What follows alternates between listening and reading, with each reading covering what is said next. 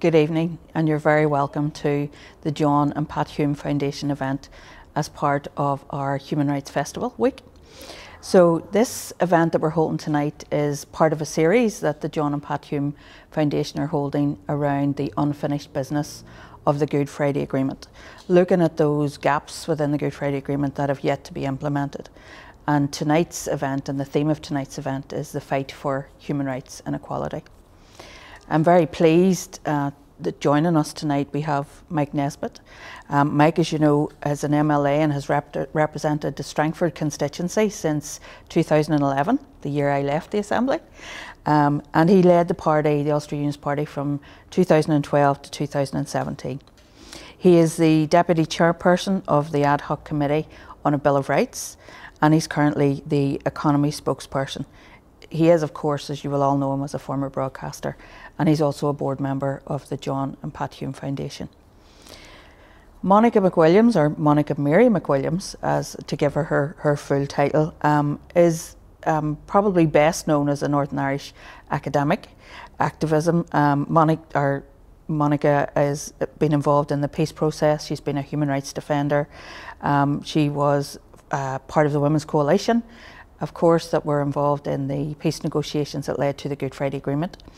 Her activism started early on in her life from the civil rights movement through to the peace process, then Human Rights Commission, and of course her pioneering work on documenting the domestic abuse and domestic violence that exists in Northern Ireland. And her research with the University of Ulster was pioneering in terms of changing laws and policy that exists in Northern Ireland.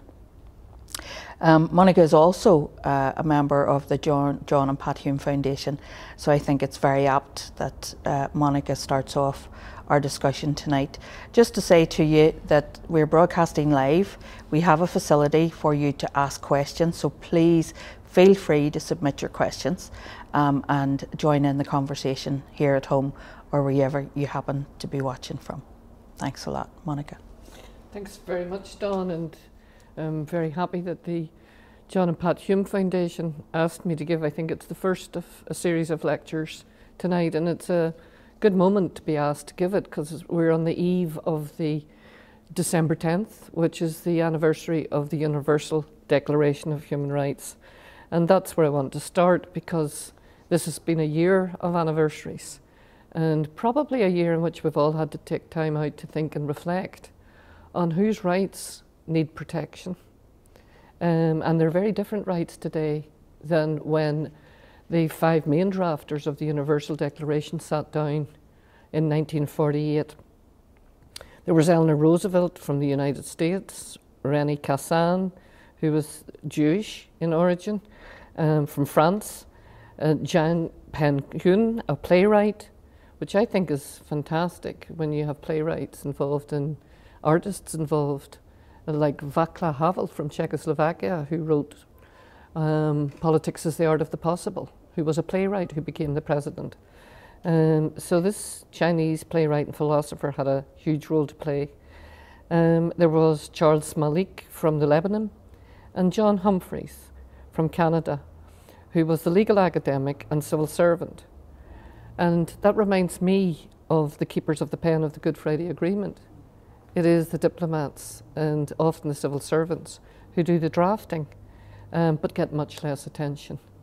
And alongside those were 14 nations, which included countries as far apart as the Soviet Union and Egypt and India, but let's not forget the United Kingdom.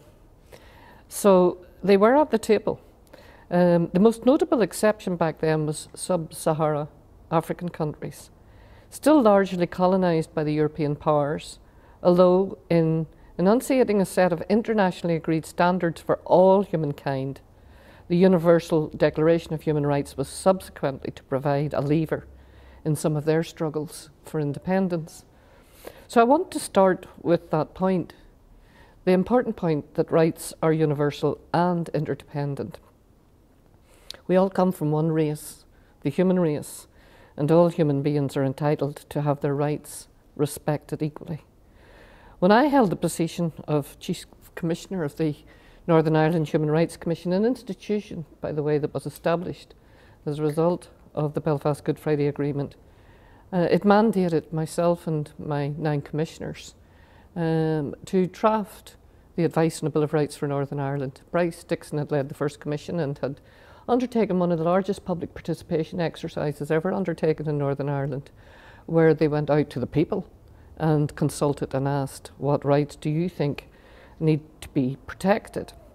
So we produced that advice actually on the 60th anniversary in 2008 of the Universal Declaration. This is the 73rd anniversary, and presented it to the Secretary of State at the time. And 2 of the commissioners, Daphne Trimble from the Ulster Unionist Party, who were in an alliance with the Conservative Party in 2008, and Jonathan Bell from the Democratic Unionist Party, the DUP, rejected the advice and disagreed with us, the other 8 commissioners. Ian Knox, who is the wonderful cartoonist in the Irish News, drew a cartoon of me standing at a candy counter, sweetie counter, with Jonathan and Daphne deciding on which pieces of candy they wanted to select. And over the counter there was a sign saying Human Rights Commission, and I'm standing there saying it's not a pick and mix. So that's where I want to start. Are we still fighting over who gets to pick and mix, whose rights should be protected here in Northern Ireland? And I think that's a fight that is still going on all these years later, and perhaps the reason why the Bill of Rights that was required by the Good Friday Agreement in 1998 is still not brought forward in 2021. And it reminded me of what Chang Pan-chun had said back in 48, using a Confucian proverb to explain why the Universal Declaration was needed. Sweep the snow in front of one's own door, overlook the frost on others' roof tiles. And I think that's what we continue to do, and hence, perhaps in the title of this talk, it's a fight for rights and equality. But back in 1948, the aims of the Declaration were probably much the same as what we were aiming to do in the Bill of Rights for Northern Ireland. First, to enhance the protection for individuals from abuse wherever they live, regardless of other cultural or religious differences. To foster peace for the future, given the abuses of the terrible 30 years of conflict that we've lived through. And I brought the peace agreement as it was published with me, and the very second point it makes in its declaration of support is, the tragedies of the past have left a deep and profoundly regrettable legacy of suffering. We must never forget those who have died or been injured and their families. But we can best honour them through a fresh start in which we firmly dedicate ourselves to the achievement of reconciliation, tolerance and mutual trust. And the words that we're talking about tonight are at the end of that sentence. And to the protection and vindication of the human rights of all. So what does the human rights of all actually mean? And so the third aim is to promote understanding of the inherent dignity and equal worth of all members of the human family. That's what the Universal Declaration said, and in many ways those principles are exactly the same. So perhaps both you, Dawn and Mike, could address and assess the progress that we've actually made since 1998 on the vindication of human rights for all. As I know, in trying to persuade the parties about the human rights that we were recommending as a commission to be in the Bill of Rights, it requires a great deal of patience and persistence. Reflecting back on 1948, if you remember, at the time only 48 governments accepted those rights, when today 192 member states take them as given. So tomorrow on December the 10th, we will celebrate with the rest of the world in the 4 corners of the globe International Human Rights Day. It is now today the most translated document in the world. Parts of its terms are cited so often that it's become generally accepted as part of customary international law. But even then, back then, the question arose, should it be a legally binding document? And that's the same question that's being asked by the Bill of Rights. So why do unionists prefer the words charter or covenant as opposed to a bill, as opposed to a legislative document? That even I translated, or at least transcribed it, my attempt was to set down a range of principles in the preamble, and I'd actually drafted them myself in the advice, because that's the spirit in which you take the rights forward. But they're not judiciable, they're not enforceable. What came after that was which rights should be judiciable, brought forward into the courts. So that argument still goes on today.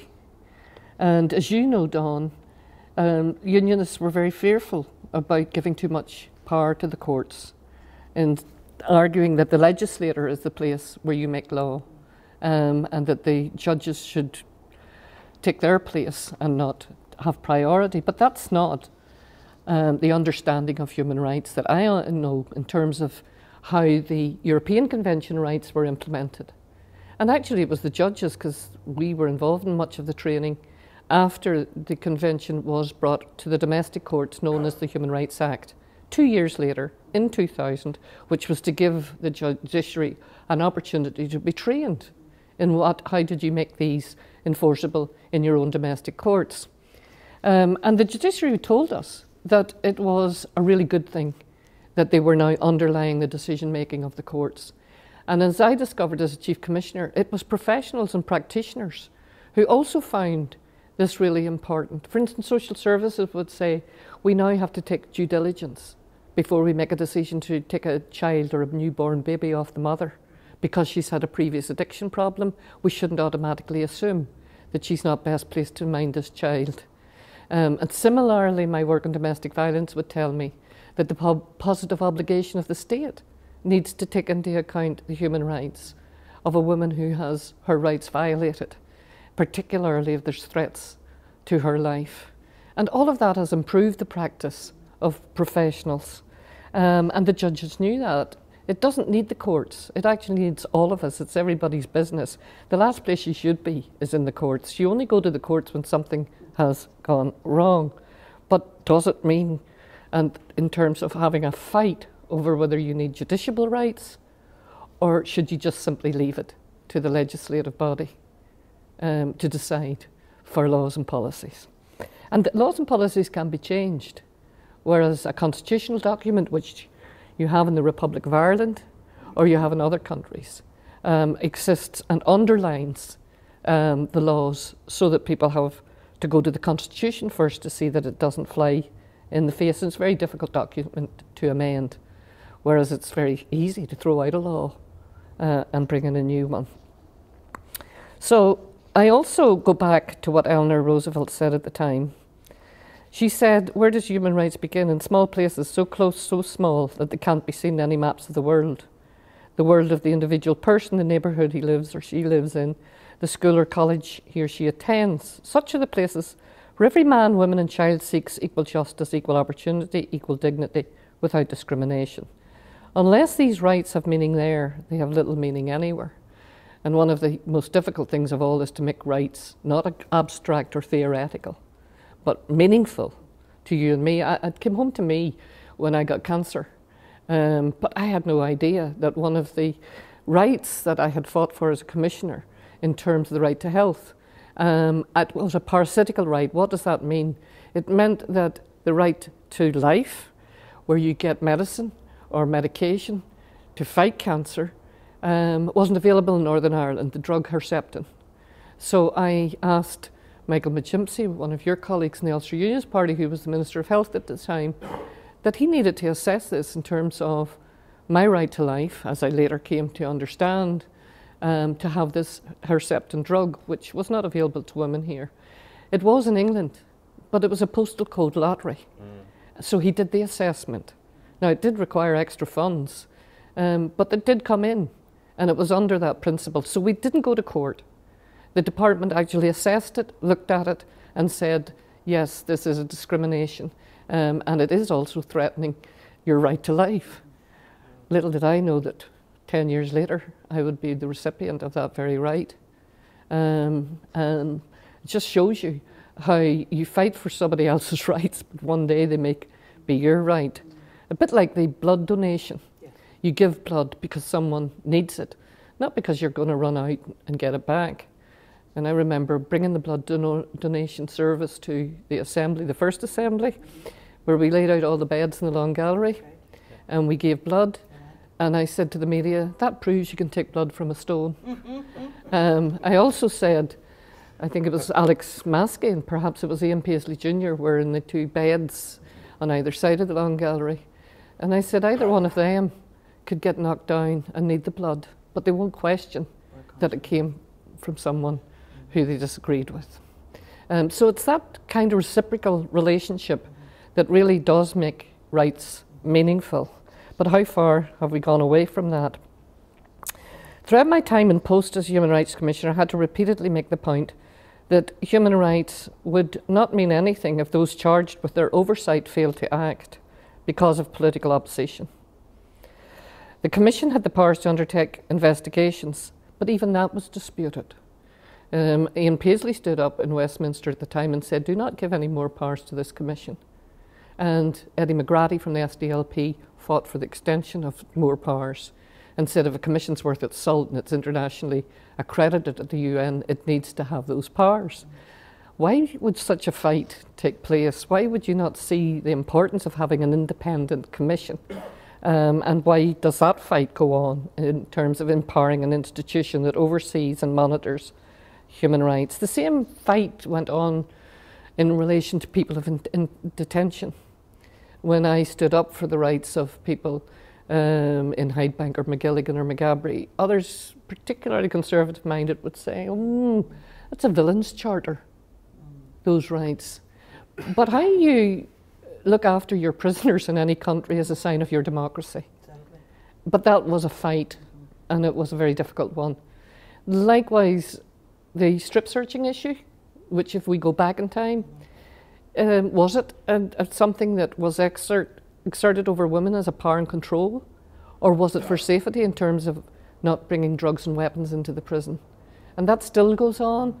I was very pleased that we succeeded in ensuring that the women in Hydebank are no longer strip searched, full body searched, as the prison would like to say it. It's a half and half where you hand the clothes out over the door and then you hand over the rest. So you're not standing naked.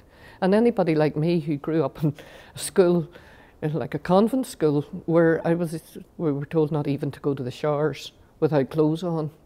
So that issue of human dignity and the protection of human dignity remains. And did it go back to your political thinking about it was very hard for us to win the hearts and minds of those in the loyalist community because Republicans made this an issue for them in terms of their ideology rather than a human rights. And it was to the trade union movement, of which I was the first reserved seat for women on the Northern Ireland Committee, that we managed to get that eventually taken forward as a human rights issue. But it was very contentious.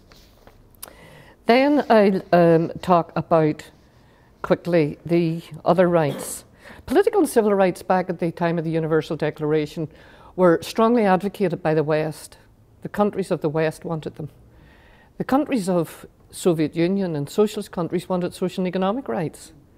And in fact, in the global north, we still talk about political and civil rights, the right not to be interrogated through torture, etc., becoming dominant. Whereas in African countries that I visit, it's the social and economic rights that they talk about, the right to water, the right to health, the right to no reversion on their standards. And those were the rights I found very difficult. And again, unionists found it difficult to accept the importance of these, seeing them as policy decisions rather than rights. But it's the concept of progressive realisation that I was trying to put forward, that you don't go backwards, you build and build and build depending on the resources of the country. And where did that come home? The pandemic brought it home. That the right to health isn't dependent on whether you've got resources, whether you're rich or poor. The protection of your health is protection of my health. And I think that's better understood today. It was Albie Sachs from South Africa who drafted, along with Kader Asmal, actually came here in exile to Trinity College, and he was in Southampton, Kader was in Dublin. And it was on a kitchen table in Dublin they drafted those rights for South Africa. And many people argued afterwards, this is a bill for whites. But in a transition from conflict to peace, it's a bill for everyone. Because they thought that the whites were then the minority and they were the only ones who were going to gain, given all the abuses that had happened to the blacks. So there's the understanding of rights for all, and I'll be often talked about how difficult it was to get through that this constitution, this Bill of Rights, vindicated both blacks and whites in the new South Africa. And I think that was really important. And, you know, the social and economic rights, if you're an asylum seeker, facing destitution in the country that you're seeking asylum is as bad as facing the potential for deportation back to your country of origin where you were prosecuted. So trying to see the need for the interdependency of those rights still remains a fight. So let me kind of come to a conclusion, because I'd rather have a discussion on this, is the issue around having independent bodies overseeing and producing the advice. For instance, Chris Patton was asked to do that, and a set of independent advisors and commissioners drafted the Patton report. When he produced that, it was up to Westminster to legislate. It didn't come to me in the First Assembly, or to any of the people in the First Assembly, to decide whether or not we would accept the Patton report. It went to Westminster. It seems to me the same should exist in relation to the Bill of Rights. Why would you be looking for consensus amongst a group that is so divided on these issues? You do not go to the lowest common denominator on the international standards.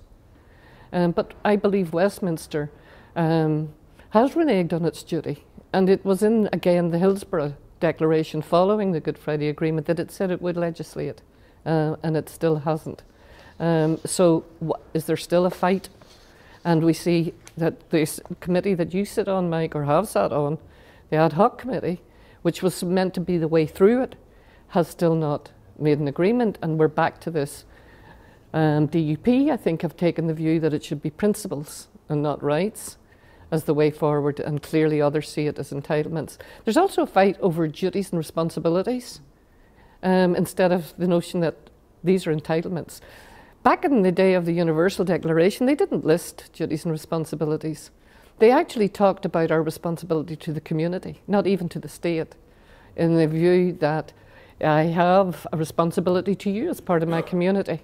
Now, we saw how that went wrong during the parades, debacle of Drumcree, and the need to respect proportionate rights. The right to protest and to process is important, but not of it overlords the right to live a peaceful life and not to be corralled, I guess, in your own community.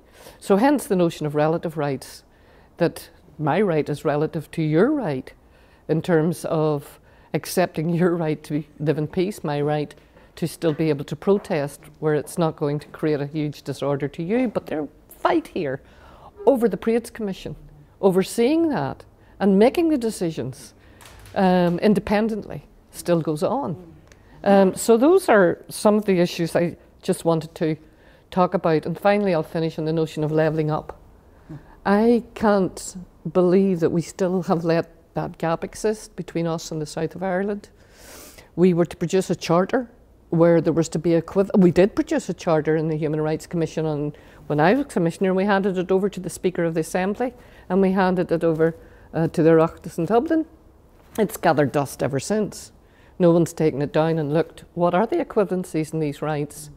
It came to my attention with the death of Dennis Donaldson, who lived in Northern Ireland, was murdered in Donegal.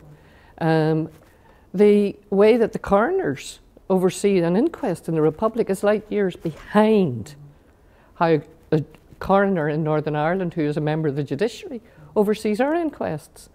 It's a local doctor in Letterkenny who looks after those inquests. And all these years later, after Dennis Donaldson's death, there still has not been an inquest. That's only one example of levelling up. And so if both countries have ratified and indeed enforced the Human Rights Act under the European Convention, how do we have such differences? And therein lies an issue for the unionist community. If rights are meant to be the protection of minorities, we no longer talk about, in this country, minorities and majorities. The demographics have completely changed. So hence, who should fear human rights when it could be the protection of both communities and those who don't identify with either? And I'll finish with a right that has never been enforced, and the Emma D'Souza case raised it, the right to be British, Irish or both. Look at how we did not bring that in terms of the particular circumstances of Northern Ireland, and look at the mess that left us in. And so I'll finish by saying that when I was Chief Commissioner, I was asked to draft advice with my commissioners on the particular circumstances of Northern Ireland. Well, was that only the past, the conflict, or were we to look at the future? What about homophobia? What about ethnic minorities? What about the changes of the beautiful place that we would like to live in, that brings in and welcomes all the mix that we live amongst in terms of our neighbours? And the other piece of that, in terms of the particular circumstances, was that we were to adhere to the international standards. So how do you do that? Do you forget about what the international standards say? And then came the issue of sovereignty. Well, I would say that when the Americans drafted their Constitution and their Bill of Rights, it wasn't just the laws of the land that they put in. It was also, and people forget this, and the treaties that we have ratified. And so the combination of those two is how we in Northern Ireland should be looking to our future. Thank you, Monica. That's given us lots to think about, and hopefully you at home will join our conversation now by submitting some questions via our YouTube channel. Mike, your initial thoughts, please, on Monica's. A tour de force there from Monica, as I expected. But I'm going to start with the reality, although it's a negative one. That ad hoc committee on the Bill of Rights set up under New Decade, New Approach has hit a brick wall because the DUP don't want to play. And I don't understand why unionists disregard rights, because as Monica says, they're for everybody. And I mean, whatever about what happened 100 years ago, nobody owns Northern Ireland in 2021. We're all minorities. So why wouldn't you want to have rights protected and enshrined in law? And if we're talking about unfinished business, if it could be a little bit broader than rights, I think the real unfinished business is about relationships. And I'm really pleased you quoted the second paragraph of the agreement. You know, this fresh start, building relationships in terms of reconciliation, tolerance, building trust, showing each other mutual respect. That's not there. In fact, it's getting worse. And I mean, of course, it's built on the famous John Hume three strands of internal, north, south, east, west. I think Brexit and the protocol now, particularly east, west, is putting a strain on. And if the relationships aren't right, you've no foundation to move forward, which is another argument to have rights enshrined in law. And in the 10 years I've been at Stormont, a lot of things have surprised me, not necessarily in a good way. But one of the big ones is, because we have power sharing, what we call consociational government, people need to realise as soon as the votes are counted, you're not political opponents anymore, you're partners. You're supposed to be partners around that table. And I've never seen any sign of it. I've never sat at the executive, but all the ministers I've spoken to have said, no, it doesn't work that way. Like if you're a minister, you come in and you're a minister from another party and you say, I've got a problem. And Monica says, well, have you tried X, Y, or Z? And you go, geez, that's brilliant. I wish I'd thought of that. That doesn't happen because it's still, you know, party political. And if you can't get beyond the sense of party political and understand there's a greater good, you're not going to get anywhere. And if it wasn't for John Hume and David Trimble and Monica and the others in Castle Buildings back in 1998, realising there was a greater good, we wouldn't be here today, Monica, with her copy of the agreement. So, and in terms of rights, I've heard politicians say we don't want to give control to the courts. But the ad hoc committee heard from Justice Gillen, from former Lord Chief Justice Declan Morgan, and basically they were saying we don't really want to get involved. So for example, if you are coming to me and saying I want you to rule because I don't think the budget is giving enough money for social housing, for the sake of talk, Declan says, well, you're not getting past my door. Not going to happen. That's nothing to do with me. That is a political decision. Now, if you're coming to me and saying the Minister for Housing is only building social housing in Protestant or Catholic or Unionist or Nationalist areas, yeah, I'll hear that case. So where is the objection that is coming out of Unionist quarters to a Bill of Rights? And I just want to, I suppose, make my position clear, because in joining the PUP were always in favour of a Bill of Rights for Northern Ireland. It was part of the party manifesto when I joined the party very early on, and continued to push for it throughout the negotiations. And in fact, in 1998, we were very excited. I mean, tonight is the eve of John Hume and David Trimble receiving the Nobel Peace Prize on the 10th of December 1998.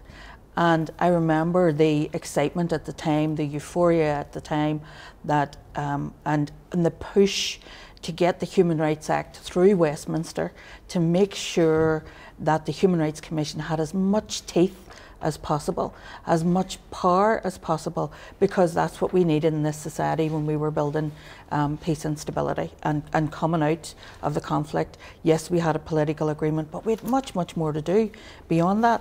So we, as a unionist, I was really excited about getting a Bill of Rights, because I could see the disparity, I could see the neglect within my own working class community and other working class communities, and I saw the Bill of Rights as something that we should all aspire to, that we should all want to see implemented. But then I was reminded very sharply that, you know, we live in such a divided society, and what we call the zero-sum game. So one side of the community will say, what's good for us is bad for them, and vice versa. So what's good for them is bad for us. And I think unionism has really stuck to that in terms of everything, particularly when it comes to a Bill of Rights, particularly when it comes to issues around the Assembly and policy and everything else. We haven't managed to move beyond that zero sum. Yes, people can say, I'm a conservative, you know, laissez-faire, hands-off government. People are responsible for their own, you know, their own lifestyle, their own life outcomes and what have you. But there has to be basic standards in our society that we need to adhere to. And a Human Rights Commission, the Human Rights Act and a Bill of Rights would set those out clearly. It's not interfering with government policy and budget. It's actually saying you have a responsibility to provide this across the piece for everyone in this society. And just anyone listening would need to be reminded that when Gusty Spence and David Irvine went before the days of the Good Friday Agreement to the Downing Street, before the Downing Street Declaration, that's where those rights, safeguards and equality of opportunity section was put in. And that's where it's in the Downing Street Declaration. It was Gusty and David that insisted on the right of free political thought, on the right to freedom and expression of religion. Other rights, of course, were drafted there, and we drafted the one which unfortunately ended up as an aspiration on the right of women to full and political participation. If I had to go back now, and retrospect's a good person to have at the table, of course, it would be to make those rights constitutional and not aspirational. Quotas. We made a huge mistake, but on all of them, they're sitting there. They're not a guarantee. They are an aspiration. So we should remember that it was the Loyalist Party, the Progressive Unionist Party, and as far back as the 1970s, and in fact even 1965, it was Sheila Murnahan, I think, who stood up in the Assembly, who put forward a Bill of Rights. I think it's Alba McGuinness who later said, had only we introduced those basic rights, then where would we have been in terms of what came next? And then it was Gar McMichael's father, John McMichael, who drafted the consensus document and a Bill of Rights for Northern Ireland. So in some ways we shouldn't simply have this generic term unionism in terms of opposition. It was actually working class unionists who were pushing for these rights. And I think all the research I've seen says that within the Unionist Loyalist community, there's very, very high support for Bill of Rights. I think there's the Human Rights Consortium, I think, did this research. And you're talking 80+% saying we're in favour of these things. And you're making the distinction between sort of aspirational and judiciable. And I do think a Bill of Rights should have a preamble, which is not enforceable by law, but is to a certain extent aspirational, inspirational, but is the explanation for why what follows follows. Exactly. And while it mightn't be justiciable, you would imagine a judge would look at it to understand what the drafters of this legislation intended. That's what they do with the treaties. Right, and then you go into the judiciable rights. And as you say, a lot of them are progressively realised. So if you want to have a right that is, say, everybody has the right to good quality, appropriate housing, you don't deliver it in a mandate, because if you do that, you've no money for the health service or for the education system. But you take steps in the right direction, and you don't step backwards. You keep going forwards. So again, what is wrong with that? Why would anybody say, I can't put my hand up to that? I think it's also the sovereignty question. I'm sure that's the case, because that's what I heard. But Winston Churchill drafted the European Convention on Human Rights. People forget that, and it was as British as custard. So the idea that you're losing your sovereignty because you're going to Europe for a convention, and often the conventions are international conventions. And I think that because it was the incorporation of the European Convention and the whole attitude towards Europe perhaps also, that it's taken our sovereignty away to have a court in Strasbourg decide on the laws of the United Kingdom. But court in Strasbourg doesn't. It gives a huge margin of appreciation to the domestic courts of every country. Again, that's not understood. It's simply that foreign court in that foreign land is telling us, the people and citizens of this country, what to do. It's an awful lot of education is needed to embed that kind of culture of rights that gives us connections, as the Universal Declaration did, that it's not just overlording us from a foreign place and telling us what to do. It's nearly become a right, an ultra right wing mantra, that human rights are not for us, equality is not for us. These are namby-pamby things that suit all the things that we oppose. And you can see that in terms of refugees, asylum seekers, migrant workers, and I think there's a blame placed on Europe for all of that, and it becomes muddied in terms of when we're talking about human rights, when we're talking about a Bill of Rights. It's nearly like Europe's to blame for all of this. And it's not, we know it's not true. We know that this is universal, and we'd like to see, I mean, we complain about, for example, human rights abuses in China, human rights abuses in Russia. And we hear people standing up and jumping up and down about them because they're happening over there and because they're happening, in far distant places. But there are human rights abuses happening here. But we just, we're not all sure about them, or they're not all visible, or maybe they're not the type of human rights that we want to be talking about.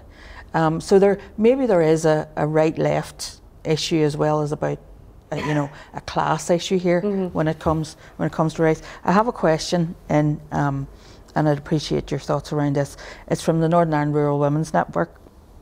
And they've asked, what are the next steps we need to prevent a Bill of Rights in Northern Ireland stalling again? I mean, do you, Mike, do you see the ad hoc committee, getting together again, or do you think we've passed that point? Well, and I have to say, Dawn, I'm not on it at the moment. I have been moved on to the economy. The impression I'm getting is that it has hit a brick wall. So you'll certainly not see anything before Christmas.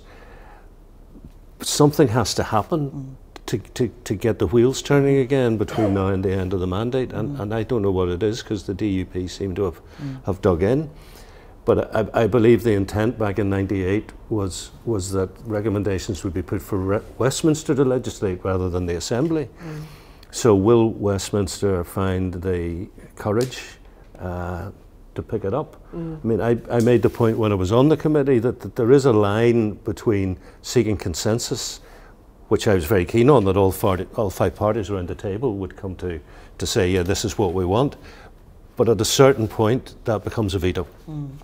If you're absolutely determined to have consensus, then you're basically saying to people, well, if you want to block this, just sit in your hands and say nothing. And that has been happening. I think we made a mistake in the first assembly.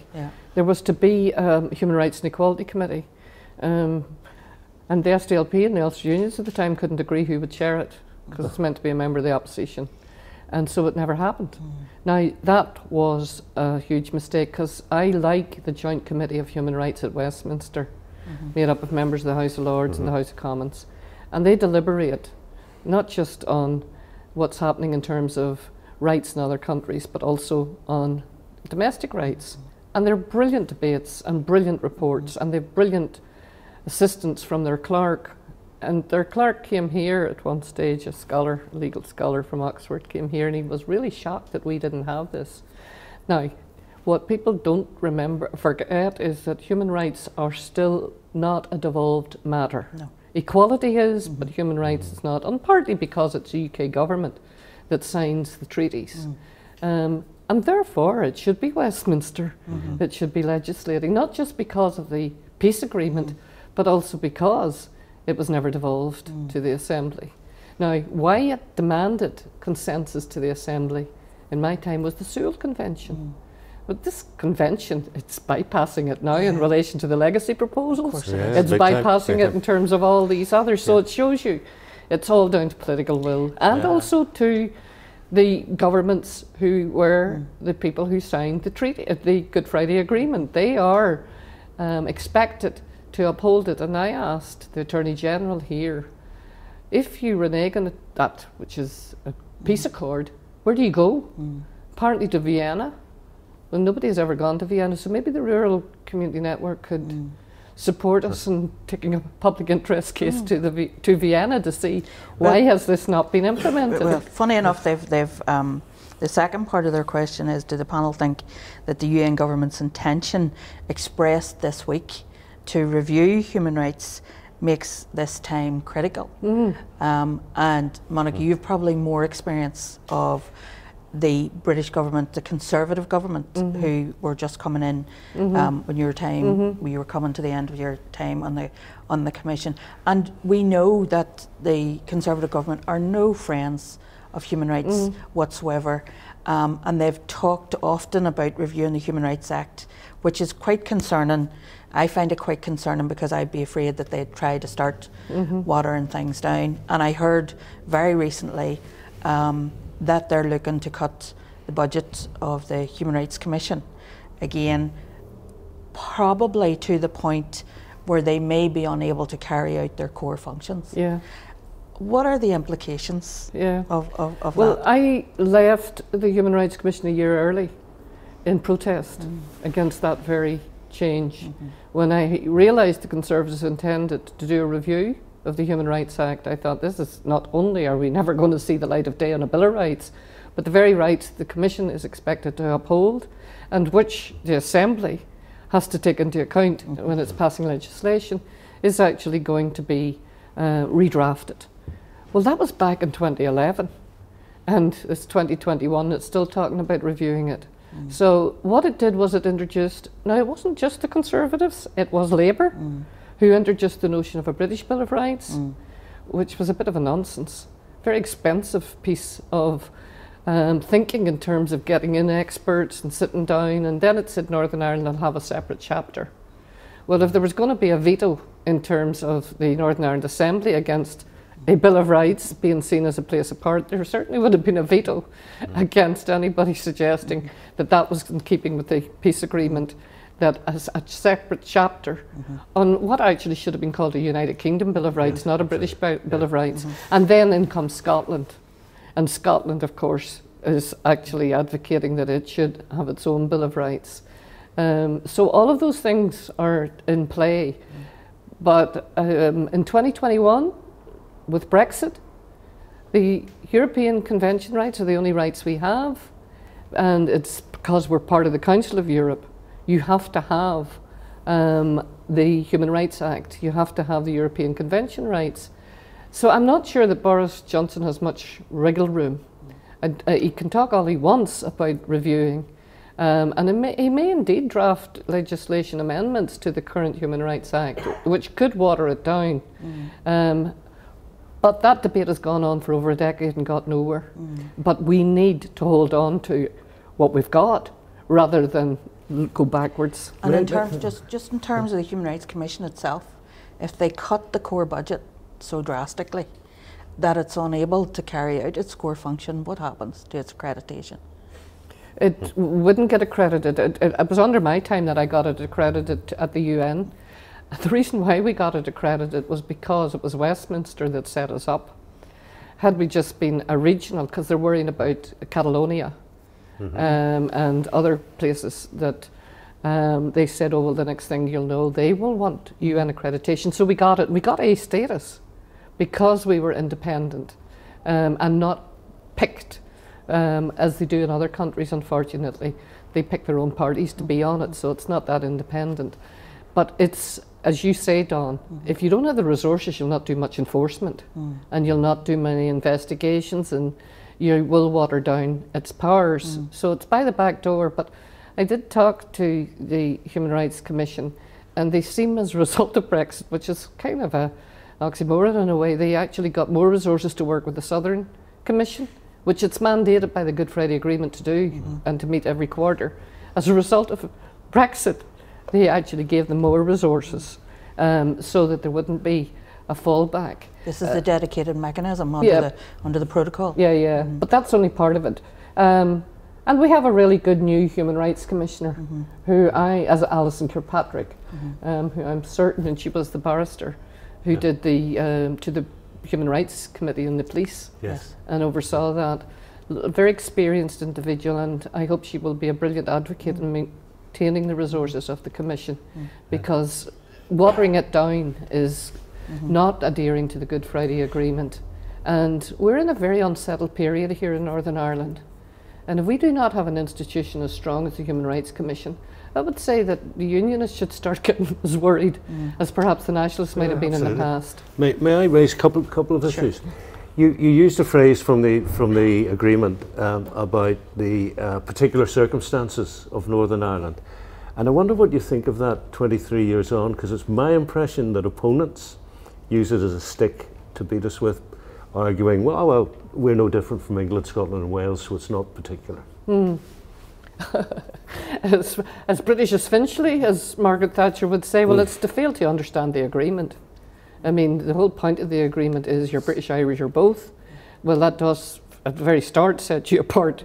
And also, you know, the very equivalency of rights that we're talking about in terms of North and South, all of those come into play. So there's not much of a stick to beat anybody with when you come to talk about the particularity of Northern Ireland. Okay. And the other issue, which again is in the agreement, and I can't quote the exact words, Monica, but it is effectively, if we legislate in this jurisdiction, then the Government of Ireland will look to make sure that they do something that is equivalent. And Judge Richard Humphreys came up to the ad hoc committee, and I mean, he was pretty appalled, I felt, at this suggestion, because effectively we in this jurisdiction would be legislating for Dublin if they have an obligation to level up. Well, they don't have an obligation to level up. I've just made the point that there's the levelling up is missing. And that was the charter, which was also in the peace agreement, that has been totally ignored. But actually, that's not what it says in the document. No, Judge Humphreys, I think I read his book. Now, he really made a radical proposal that there should be judges from both sides sitting on that and looking at how. But that can't be a bad thing if there's equivalency on both sides of the border, so that, you know, if you live in Newry and go across to Dundalk, your rights don't automatically get diluted. So it's really important to note, Mike, the point that was made by Daphne Trimble was different again. She thought there would be rights tourists would flock to Northern Ireland from the rest of the UK, given that we would have all these rights. You know that? To our courts. Yeah, to Northern Ireland to benefit from all these rights. Now, we said that will never happen. She thought we were making Northern Ireland so unique and so particular by the advice we were offering that it would bring people here because it would be much more rights-based country than any other part of the UK. That's not to understand the particular circumstances of Northern Ireland if you add additional rights to the European Convention rights that were, to be fair, incorporated into the Human Rights Act. That was another stick of the fight. You've got the Human Rights Act. What more do you need? And of course there are those particular circumstances that I've just mentioned that should be added. And anyway, those convention rights are 50, 60 years old now. You know, they weren't thinking like the Universal Declaration of the Disability community of children's rights. Environment. And most definitely, in fact, climate justice. Those rights are the current rights. And reproductive justice. And it should be a dynamic instrument. It has to be. It has to, you know, as we realise more and more the abuses that exist and the inequalities and the discrimination that exists, any Bill of Rights that we have has to be dynamic. It has to move, you know, in order, because we discover them all the time, as we know. It's only when situations come up and arise that something happens in court and they say, we've no jurisdiction over this, that something has to change in order to be able to look after that and make it right. And you know, how much have we benefited from the best interests of the child? And to think that they didn't think of that after a war in 1948. Children didn't have rights. And look at the violations of against children, the abuses of children, the neglect of children in state institutions. And actually the Irish Constitution had to be changed because it was the best interests of the parents that overlaid the rights of the child, and hence in a famous adoption case the child was given back to the birth parents, which was sad, and the recognition that it was in the best interests of the child. And they amended the legislation accordingly. So it shows you even it had to change. I think when we have a discussion about human rights that is abstract and not connected to Northern Ireland, there's a tendency to forget about the conflict and coming out of conflict, how we dehumanise one another to the point of hatred and violence, and that building peace and reconciliation is about rehumanising the other, and how human rights and equality is very much part of that process. So what we're talking about is the unfinished business of reconciliation, and maybe that's, Mike, you talked about it in terms of the relationships at the Assembly, the relationships on the ground, you know, how people, there's more working class people that have support for human rights and a Bill of Rights and equality than there is right across the board, I think. And maybe there's a lesson there to be learnt amongst the politicians for the people being way ahead once again. And is this a tool? Are human rights and equality a tool that we should all be using in order to help build peace and reconciliation? And why are we not embedding this within our politics? Well, let's be optimistic in that score. They are doing it in the schools. One of the best days I had was going to Stranmillis Primary School and watching the age-appropriate learning from P1 upwards on rights, and those kids got it. And that's the next generation. Now, you might well ask, could these kids not be sharing the same school instead of different schools, learning the same issues? And there's projects like the one I'm involved in called Politics in Action in Schools, where it's facilitating conversations between teachers who are a bit nervous about these issues, but they're not actually that nervous about teaching human rights. And they are teaching the conflict and the violations of the conflict through a lens of human rights. So I'm quite optimistic about that, and that's the generation that's coming behind us. Now, whether given the segregation of our communities, whether that's getting through to the kids who most need it, who are most segregated, is another question. And therein lies the whole issue of how these are interdependent. The issue of integrated education, the integrated of shared housing, the issue of children being educated on these issues together so that they can then have these difficult, contentious discussions. Kids get climate justice. They get the best interests of the child, more than perhaps our generation does. And they were the ones that turn around to us and tell us, do you know that you're ruining our country, you're ruining the future for us? Yeah. I think one of the things the executive got wrong in terms of, they have these shared educational campuses they want to create, and then there's shared housing. They're not together. I mean, the shared housing should really envelope the educational establishment, but one's here, one's there. But in terms of legacy, Dawn, of the conflict, I think one of the big ones is the number of people with poor mental health and well-being, who are waking up in the morning with no sense of purpose, with no reason to get out of bed. And it would be great to see them, having a life that was based around what they consider to be like a worthwhile job. And that's not to say when they wake up in the morning they don't have obstacles to overcome or hurdles to jump, but it's knowing that those hurdles are no higher than the next person. Yes. And I think that's where the Bill of Rights comes in to say, no, we guarantee if there is a hurdle, then it's the same height for everybody. Yeah, I mean, legacy is a big issue when it comes to human rights and equality, as we know, given what the British government have decided to do with legacy. But and they're absolutely determined, and it's so wrong. Rwanda is dealing with that whole issue so much better than we are. My last visit there, I was amazed at how they're dealing with trauma. Now, they had a genocide, and it was, millions upon millions of people. But when I went there, I saw the resources that are being put into mental health. Here it's mostly physical health rather than mental health. And as someone who had a sister who died by suicide, I wrote a piece in my book about the importance of human dignity.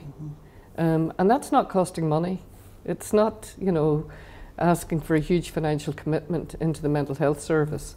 It is about a culture that's based on the human dignity of the person. And she described herself, my sister Noeline, as a China doll broken in millions of pieces, that no one was listening to her, that she couldn't get through what was going on and the help that she needed.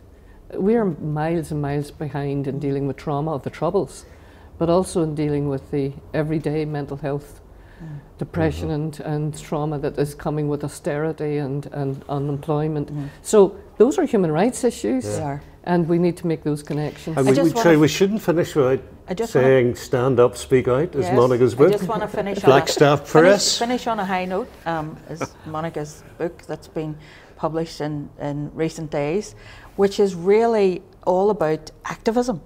And your activism from the civil rights 1960s, right up to what you're continuing to do today all around the world in your peace building and women's rights and other things. So last comment, Monica, for you. Thanks, Dawn. I think that simply the term activating human rights, that it's not an abstract thing, it's something, it's everybody's business. And we should all stand up and speak up for them. Thanks, Monica. And thanks everyone for joining us this evening. I hope you've enjoyed the conversation. I've certainly enjoyed the conversation. I'd like to thank my guests, Mike Nesbitt and Monica McWilliams. Thanks for joining us.